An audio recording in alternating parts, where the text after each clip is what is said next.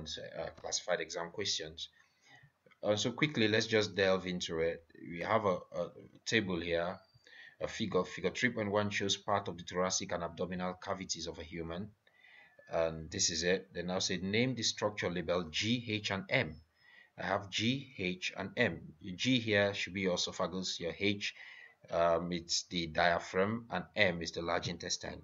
So, but that's not the area of emphasis because we are looking at the endocrine system or hormonal system. So table 3.1 shows 5 functions of organs in the abdominal cavity. Complete the table, naming the organ that carry out each function using the letters from figure 3.1 to identify the organ name. One row has been completed for you.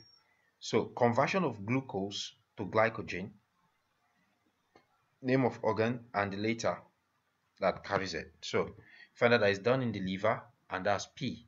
At the liver, that's where glucose is converted to glycogen. Then absorption of product of digestion, that is done in the ileum, or if you write small intestine, just to give you your mark, and that's L, letter L here.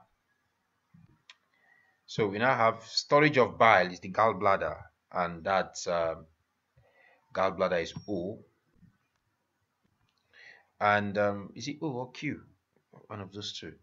Chemical digestion of protein in an acidic pH takes place in the stomach, and that's J. Stomach and J. Now, insulin and glucagon are hormones secreted by the pancreas to control the concentration of glucose in food. Now, complete table 3.2 to show how the uptake of glucose by cells and the concentration of glucose in the blood respond when the two hormones are secreted. Use the word increase, decrease, stay the same to complete the table. So hormone, insulin, uptake of glucose by cells. What will happen to the insulin?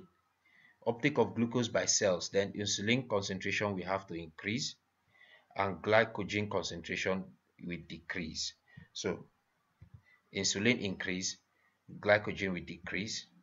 Okay, but concentration of glucose in the blood, if there is high concentration of glucose in the blood, insulin decrease and glucagon decrease in the uptake of glucose by cell, but increase when the concentration of glucose in the blood, you have to convert it to glycogen for storage. Now, state another hormone that influences the concentration of glucose in the blood. Outside insulin and glucagon is the adrenaline hormone, because it's the fight or flight situation. It's even determined how much glycogen should be converted to more glucose for further respiration. I think we've looked at that question in the coordination and response practice question 1. Now, explain why the control of the concentration of glucose in the blood is an example of negative feedback mechanism. Why is it an example of negative feedback? So quickly, you see, glucose concentration is kept near constant. So any change in concentration is detected as a stimulus. Now, if glucose concentration is low, the pancreas is signaled to produce glucagon, which help to convert the stored glycogen to glucose until the glucose concentration returns to normal. Now, once normal, the pancreas will be signaled to stop the production of glycogen, and this is termed the negative feedback. So it helps to bring it and the concentration to a near constant. Now, insulin is a hormone produced to control blood glucose level. Diabetics do not have natural ability to control these levels. So what is a hormone? Define it. So it's a chemical messenger secreted by the endocrine glands, transported by the blood to affecting one or two target organs. That will give you a mark. Now, with reference to the pancreas and the liver, describe the role of insulin in controlling blood glucose level. So, if blood glucose level is high, insulin is secreted by the pancreas. It passes through the bloodstream to the liver, where it stimulates liver to absorb glucose. Now, where is where it converts the glucose to glycogen. It also increases respiration by liver cells, which help to reduce the glucose concentration. Now, insulin is a protein. So diabetics can control the blood glucose level artificially by injecting insulin. Now, many medicines are swallowed as tablets. Explain what would happen to the insulin in the stomach if it was swallowed as a tablet. If it's swallowed as a tablet and it get to the stomach, insulin is a protein. The stomach have protease enzyme, so it will begin to break down the insulin into amino acid. So simple. Insulin is a protein, therefore it will be digested and broken down in the stomach by pepsin enzyme into amino acid. Simple. So you need to be able to apply your knowledge here. So here I have diagram of the skin. So figure 3.1 is a diagram of a human skin in cold weather. So table 3.1 shows the responses of the skin to cold weather. Complete the table by naming the parts of the skin that respond to cold weather using the letter P to V from table 3.1. So stand upright to trap air. Which one stand upright to trap air is the hair erectile muscle. So I think I'll go for name of path and hair, and that's R. Now constrict to reduce blood flow to the skin. Now constrict to reduce blood flow to the skin. That would be the blood vessels S. Yes, these are blood vessels S, while these are sensory glands. Now stop producing sweat. That's U, sweat glands. Describe how the nervous system coordinates the response of the skin to cold weather. So if the weather is cold, how will the nervous system help to control it? So simple. Changes in temperature is detected by receptors, cells in the skin, which generate electrical impulse. Now you can see how we are relating it to the previous one. Now, these sensory neurons transport the electrical impulse to the relay neuron in the brain. Now, the relay, from the relay neuron to the motor neuron, from motor neuron to effector, which has to do with the arterioles, skin, and muscles that help to regulate temperature. So what will happen? Arteriole will contract or constrict, sorry, and that process is known as vasoconstriction. And this will help to reduce the flow of blood to the skin, which will reduce heat loss. Another thing that will take place is shivering, which will make muscle cells to respire faster to generate more heat. Now, your hair erectile muscles on the skin will also stand upright to reduce heat loss by radiation. Now, explain how negative feedback is involved in the control of body temperature. So it's the same thing, similar. So negative feedback is important to maintain constant internal environment. That's homeostasis. So once changes in temperature is detected, the body will take action to bring it back to the optimum temperature of 37 degrees Celsius. Negative feedback helps to bring the temperature close to constant when there is a change in its set limit. That is it. So how will that be done? Is how you see in the case of warm weather, it will now be vasodilation, where the arteries will dilate in order for more blood to flow to the skin, in order for it to lose heat. So you see, these are some of the things you need to watch the video on hormonal system or endocrine system to understand in detail, because it's not all the questions we are looking at. We're trying as much as we can to cover all aspects of the syllabus that questions have been coming out for in previous years. Okay, this has to do with blood samples we are taken from each of the blood group J, K, L, and blah blah blah blah after a meal of rice. Table 2.1 shows the concentration of glucose in the blood sample after they finish eating a meal of rice. Now calculate the percentage change. You know, percentage change is old minus new divide by new times 100. So what is simple? So I just did it this way. So we're looking at old you have 181 minus 135 and divide by 135 multiply by 100 we give it 34%. So because we are looking at J and L, so in this case J and L, these two values. So it's new minus old divided by old times 100 over 1, give it 34%. So let me see, JL. Okay, now control of blood glucose by the liver is an example of hemostasis. Explain how the liver lowers blood glucose concentration when it is too high. When it is too high, what happened? So when the blood glucose concentration is too high, when blood glucose concentration is high, the brain signals the pancreas to produce insulin, which is transported by the blood to the liver. So the liver responds by increasing the uptake of glucose, and the glucose is converted to glycogen, which is stored in the liver, and this is known as a process called glycogenesis. Name one other factors in the body, in the human body, that is also controlled by hemostasis. Temperature. Temperature. Simple. Now, describe how shunt vessels in the skin function to help cool the body when the body temperature is high. So it's simple. Shunt vessel constrict. This will result in more blood flowing to the skin. So heat from the blood is lost or radiate out of the skin, and this will result in vasodilation of arterioles.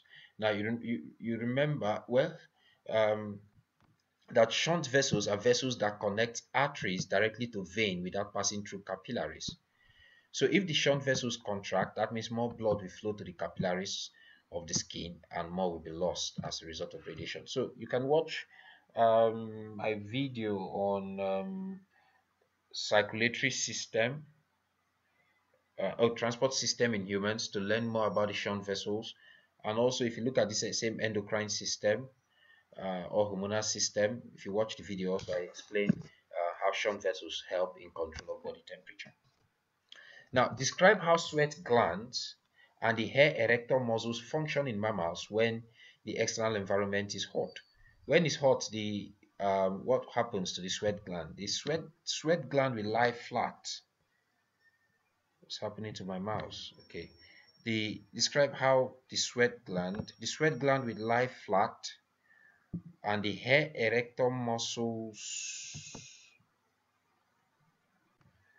will also relax for the hair to lie flat. So sweat secreted by sweat gland will evaporate to cool the body.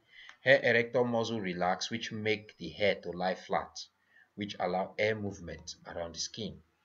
Okay, now so the last part of this topic is trophic response in plant. So we have a diagram here which we said figure 2.3 shows 3 pots of seedlings that have been kept in different conditions.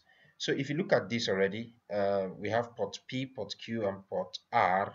Here, these have more leaves. So you find out that it is growing properly, but these have less leaves. So if it has less leaf, that means there is no magnesium. There will be absence of magnesium for it to photosynthesize properly. It has, because you need magnesium to make chlorophyll. And another thing is this is growing towards a particular direction here, which mostly will be light. So we're just looking at the diagram before looking at the questions though, which mostly will be light. So these look like something that have all the nutrients in the right proportion. So let's see.